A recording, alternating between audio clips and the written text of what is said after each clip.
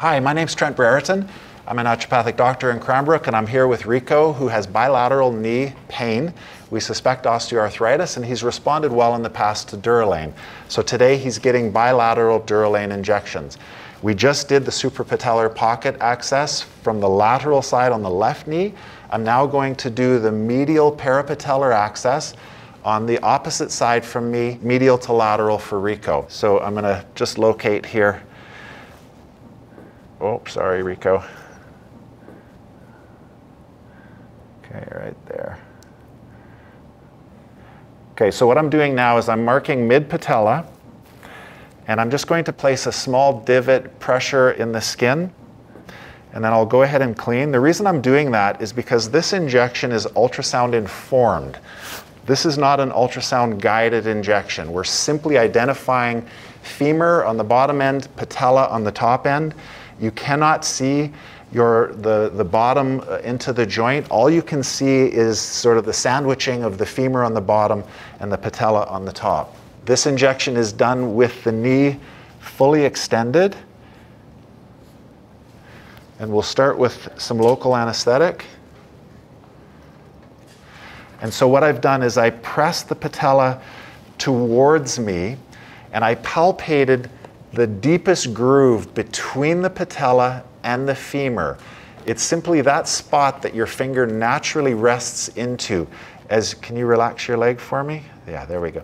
As you gently press the patella toward you and press your finger in, that deepest point where your finger settles is where you want to enter with the needle. And so I'm going to simply add a little bit of injection here with 1% lidocaine simply to numb the injection route. And I'm now in the knee joint with the local anesthetic. Okay, so as I said, this is an ultrasound informed injection. This is not an ultrasound guided injection. So on the left of the screen, we see the hyperechoic line of the medial edge of the patella. On the right side of the screen, we see the medial condyle of the femur. And smack in the middle of that is right where, I'm just off center from my dot, is right where my dot was.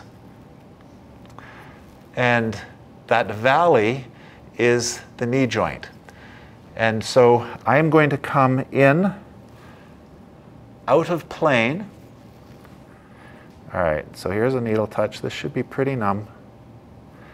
And so as you can see, I'm doing this out of plane, and I'm doing this as an informed injection. Okay, relax, just relax. Sorry, Rico, relax that leg. Relax that leg. Try hard, I know it's hard. Just let this leg go. There you go, there you go.